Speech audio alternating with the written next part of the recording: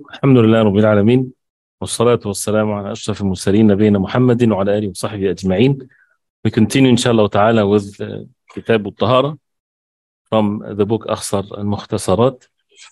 And before we continue inshallah ta'ala, again what is meant by this is to go through these masail of matters of purification and to seek that knowledge which is ilm that is wajib, mandatory upon every Muslim to learn how to worship Allah subhanahu wa ta'ala and how to purify ourselves. And also it's not just like a general lecture where we learn and that's it, but it's something that maybe can encourage even one of us or some of us to take the matter of studying the deen seriously, to get a taste of something of matters of knowledge, so that we would learn knowledge in the proper way and to learn the language of the knowledge, which is the Arabic language, and to go through the proper channels of doing so by learning with the people of knowledge and having their companionship. So this is also another objective.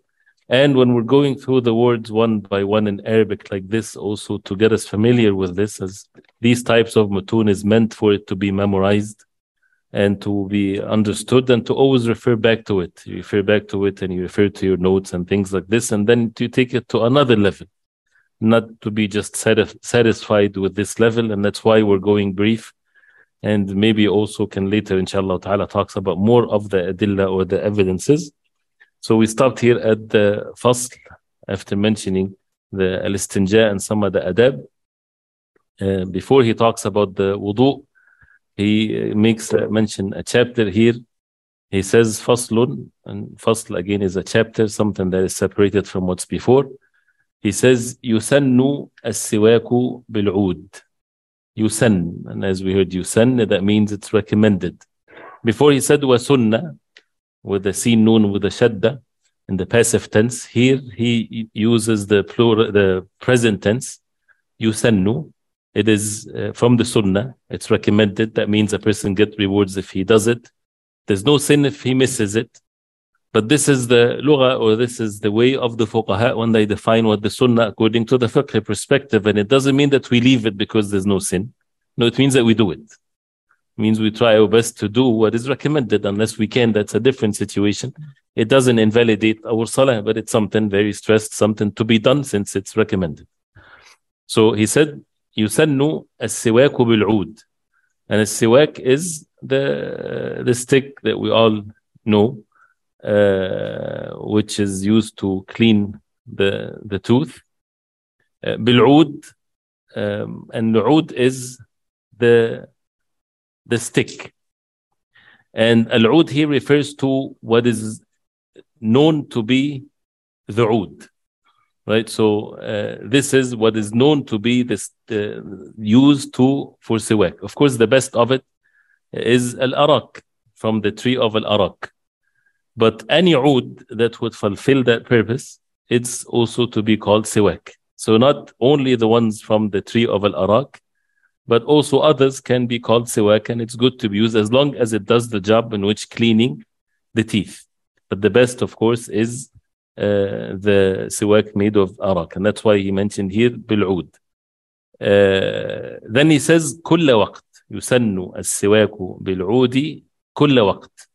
That means in every time and at all times.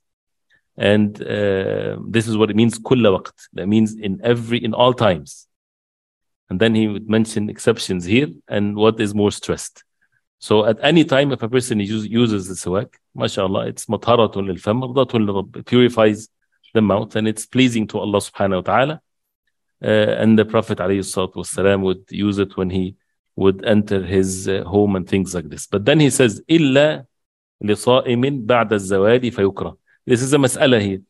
Except, it's recommended at all times, except li sa'im, for someone fasting, ba'da az-zawal, after the zawal, after the time of dhuhr. He says fayukrah. Fayukrah, that means is disliked. What's before is masnoon, is recommended. This is makruh, it is disliked. And this is a mas'ala again, as we heard, and the ulama mentioned or why they said it's yukrah, because of the hadith of the Prophet ﷺ about khuluf fam as-sa'im. The smell of the mouth of the fasting person is more pleasant to Allah subhanahu wa ta'ala than rih al-misk, and the smell of musk. So and that usually comes after the zawal. That smell usually comes in the later part of the day. So that's why they said that. And this is something that is pleasant shar'an, pleasant religiously, not pleasantly or not pleasant tab'an, not pleasant with one's nature. Nobody likes the bad smell, but it's a pleasant thing in the shara. Allah subhanahu wa ta'ala is pleased with someone fasting, and as a result of that, he would have a smell. It's not the smell of a bad breath, it's the smell of being empty stomach. So this is what is not an encouragement for a person to have a bad breath. And that's why the other riwayah and other opinions that there's no evidence that clearly states that a Muslim should not use the siwak, and actually there's evidences to be used after the zawal, even after asr and so on, as long as a person doesn't swallow anything and as long as doesn't have a special taste to it, like the ones with mint and things of that nature. But again, this is, as we're going through the gradual way of knowing that this is, some of the ulama, they mentioned that, and others, they said it's okay. وَيَتَأَكَّدُ عِنْدَ. يَتَأَكَّد, that means it is more stressed. That means, what is يتأكد? السواك. Something مؤكد, like a sunnah al-mu'akkada, the stressed sunnah. So يتأكد, this sunnah is recommended and it's stressed specifically عند, and as we said, عند before means what? Very close, when something is attached to what's mentioned after it. So عند صلاة, right before the salah. عند الوضوء, before the wudu. So عند صلاة. عند صلاة, not 15 minutes after the salah. If you do it at home before you come to the salah, sure, mashallah, great. في كل وقت, it's sunnah to make use of siwak. But يتأكد, it's more stressed, after you do that, is right before the salah, because it's meant for the person to have a pleasant, or not to have a bad breath during the salah. عند صلاة ونحوها. ونحوها, that means, and the like of the salah. Like, for example, عند الوضوء. نحوها meaning like also in the wudu, because the hadith mentioned the salah and another hadith mentioned in the wudu. And نحوها, like the like of the salah. What's mentioned in the salah? You have Quran recited in the salah. So before you recite the Quran, it's stressed that you use the siwak. The dhikr is mentioned in salah. There's dhikr in the salah. So before you make dhikr, it's recommended to use the siwak. There is dua. So before you want to make dua, you can use the siwak, like this. So in any matters of ibadah, and there's a hadith about the Prophet ﷺ would do that during the night prayer and things like this. وَالتَّغَيُّرٍ, so يتأكد عند صلاة ونحوها وتغير فم ونحوه. And also it's stressed when the fam, the mouth, تغير, we heard تغير many times in the change of the water. Here تغير فم, when the mouth changes, meaning the smell of the mouth. Of course, you don't change your mouth, but what is meant by that is the smell of the mouth. وتغير فم ونحوه, and the like of that. What is the like of the change of the mouth, whether it's the smell or the teeth are yellow or food stuck, whatever, so anything that comes under this category, this is something that is stressed. So this is what is stressed. He says وَسُنَّةً. Now he goes back again, وَسُنَّةً, not وَيُسَنُّ. Here وَسُنَّةً, that means sunnah is seen noon with a shadda, not seen noon with a ta' marbuta. That means it's in the passive tense. It's recommended also. He says bada'atun bil ayman. Bada'atun. Bada'atun is a noun, right? And there's a difference between making a sentence. Here the sunnah, this is the verb, so it's a jumla fi'liya. It's a jumla fi'liya. You know what jumla fi'liya means? Not a noun one. So wa sunnah bada'atun. If a person wants to make a verb there, he would say وَسُنَّ أَنْ يَبْدَأ, but it's more eloquent to say وَسُنَّ بَدَاءَ. Bada'a, this is as a noun, that means starts, to start with. Bada'atun bil-ayman. Bil-ayman, with the right, with the right. Bada'atun bil-ayman, to start with the right. Fihi, that means in the subject of a siwak. or in the fem or in the mouth. وفي طهر, and in any طهر, in any purification, to start with the right.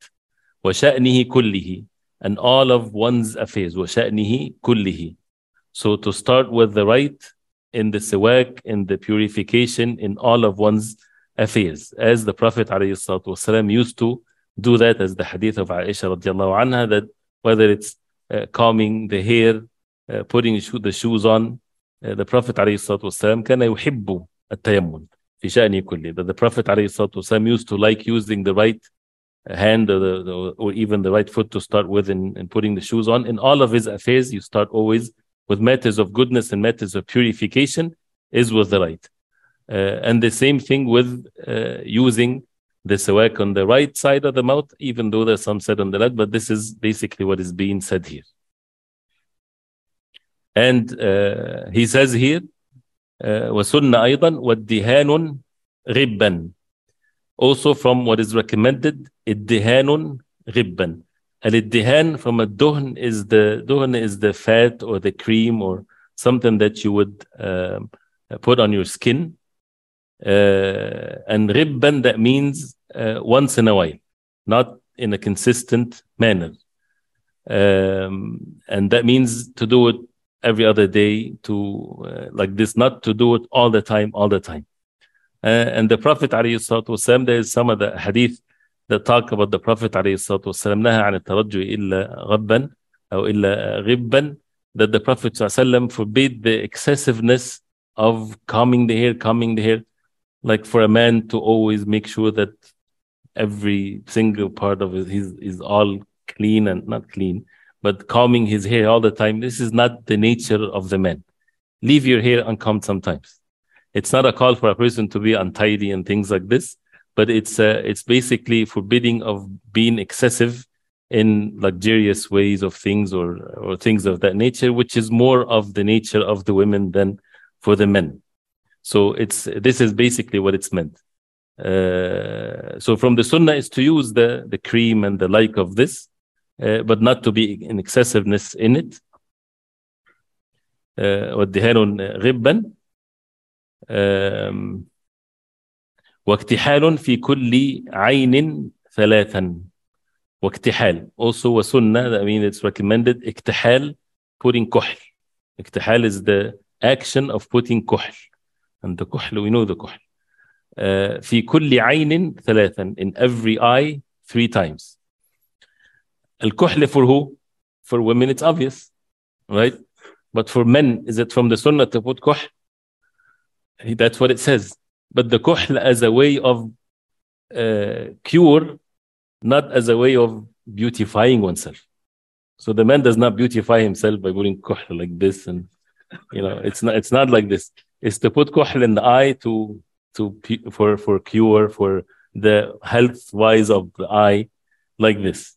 So this is what is meant by that, and that's what the Prophet ﷺ used to do.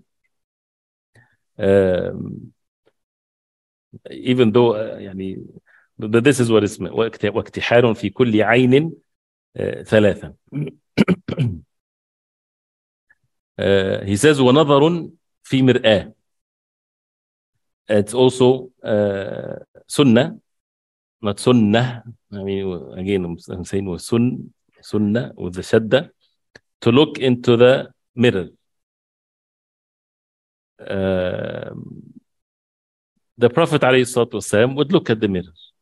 But to say that it's something recommended to look at the mirror, for example, every day, that this is something to be done in such a way, there is the famous dua, which is not authentic, that a person would say when he look at the mirror, but it's an authentic dua in general, which is Allahumma kama hassanta khalqi fahassin khuluqi. Oh Allah, the way that you hassanta, from the goodness of my creation, that you created me in a good way, make me have husnul khuluq, or good manners. This is an authentic dua. You say it in general, but it's not authentic as far as the narration when you look at the mirror. And وحرم وجهي على النار, will make my face forbidden from the hellfire. It's okay to say that dua in general, but not to think that the Prophet ﷺ would say it every time he looks at the mirror. And if you look at the mirror, you can say that, but without believing that this is something that the Prophet ﷺ would say when he looked at the mirror. And why would the ulama include this is so that they, you want based on the context here, is to remove something that might be on food or something or things like this so that you don't harm people when they look at you. ونظر في مرآة وتطيب, that it's also recommended to put طيب. التطيب, like الاكتحال is to put كحل. تطيب is to put طيب. الطيب is the nice smell or whatever they call it, oil or perfume.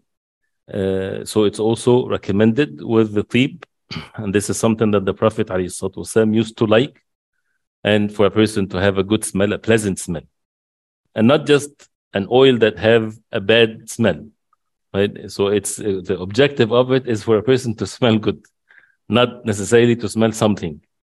So to smell good. وتطيب, he says واستحداد, and now he's talking about some of the sunan al-fitra.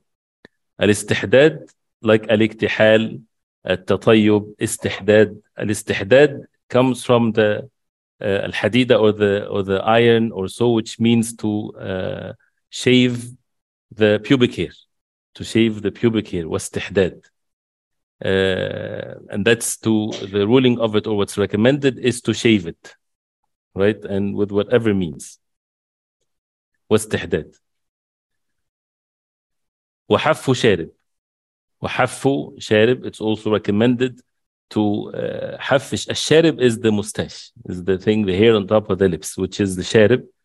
And حف الشارب is to make, الحف is the حفة is the edge, to make an edge between the mustache or the hair on top of the lip and the lip, so that it doesn't fall onto one's lip, doesn't cover the tip of the lips.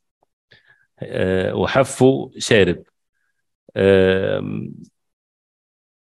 And comes with that, whether it's to cut it short or so, but not to shave it, not to shave the mustache. But what's important here is to make sure that it doesn't fall down.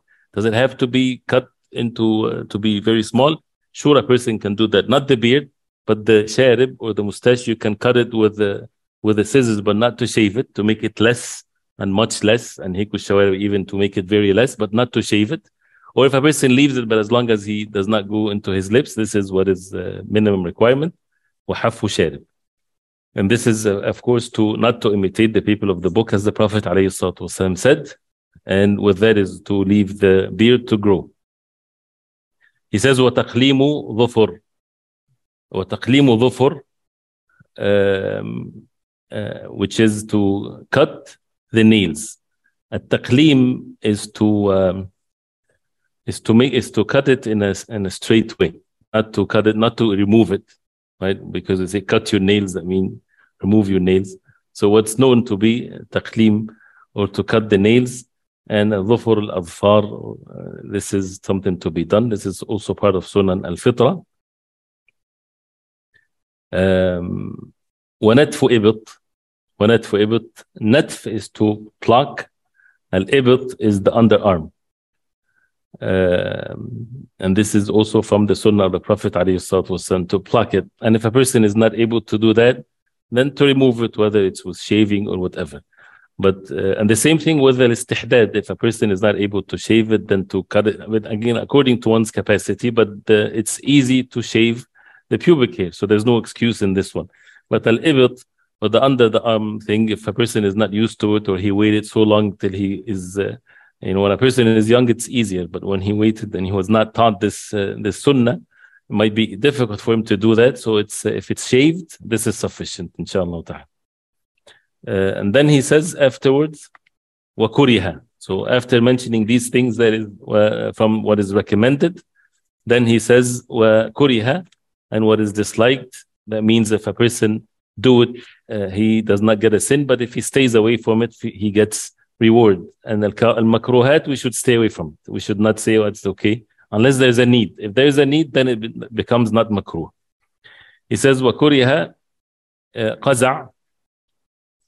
And the qaza' is to shave a part of the head and to leave other part of the head.